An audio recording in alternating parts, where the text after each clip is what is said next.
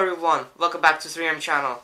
Now today we're back, continuing your beloved series, Outer Legends of USSR, where basically, showcase cars made in Soviet Union and during that time. Now today we're gonna talk about GAZ 51A, which is a truck. Yeah, you get me right, it's just a truck. By the mid-1930s, over several years of mass production, a simple and unpretentious GAZ AA lorry, which is a licensed copy of Ford AA truck of the 1927 type and produced in the United States of America until 1932, formed the basis of the USSR car fleet. By this time, besides insufficient payload, the organic defects of the truck became particularly noticeable.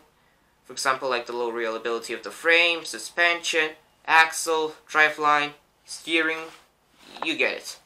The design of the base car GAZ 51 began in February 1937.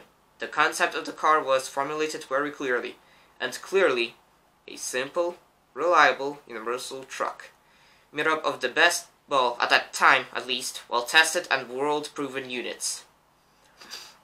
The prototype of the final version of the truck with the Studebaker plumage was ready by May 1944.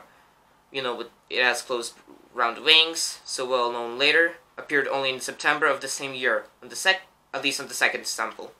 On June 1945, the first GAZ 51 Zero series with a Solemn column entered through the Spassky Gate to the Kremlin, where they were shown by Stalin, Man of Steel himself. The first pilot batch of GAZ 51 was manufactured in December 1945, and on January 6, 1946, the Corky Automobile plant produced the first production of a truck. 6 months later, in June, the continuous assembly of GAZ 51 has begun. In 1955, the car has undergone modernization, and since that time, it was manufactured under the brand GAZ 51A. The cars began to install a new body with 3 flaps that are on the rear and on the side of the car, and the lower hinges with metal box section amplifiers. The sideboards were supported at the top by a longitudinal bar jutting out. In addition, GAZ 51A received a drum-type parking brake.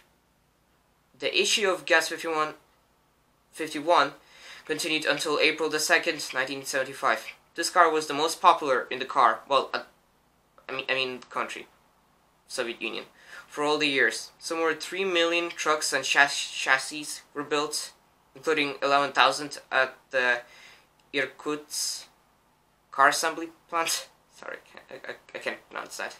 At least somewhere in 1950 until 52. This car was so practical, reliable, and durable that even now it is still found on the roads.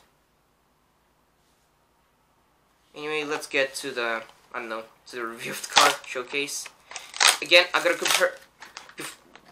Before I start, the showcase of the car, you must understand that I'm reviewing as a toy, not as a huge, as an engineer or, mechanic of the cars. I'm just gonna showcase as a toy. Anyway, here's GAZ 51A.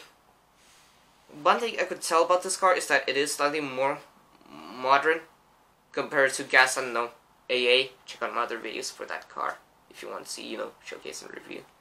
It is slightly more modern, at least for its time, somewhere around, 1950s, 60s, somewhere at the time. If you turn the truck, to the front or to the side, like the side of this truck, I forgot what you call it. You might see an extra wheel, just in case if you went into an accident or you had an accident on the road, which is really common in Soviet Union. Here's the little offload, what do you call it? Box section amplifier or something. I don't know what you call it. It's where you put your cargo. Again, I don't really know much about the dump trucks.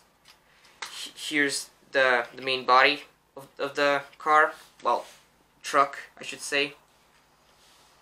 Again, it uses the body of Ford AA truck, lorry type truck, which is nothing special, to be honest. Here it has little headlamps the what do you call the front. Also, it has the name GAZ in it.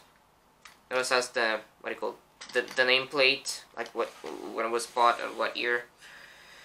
So yeah, that's probably gonna wrap us up for this video. I hope you enjoyed this video. Also, if you actually enjoyed this video, you can check out other content that we had about Auto Legends of USSR, other cars if you're interested. Anyway, thank you for watching, and as always, have a good time.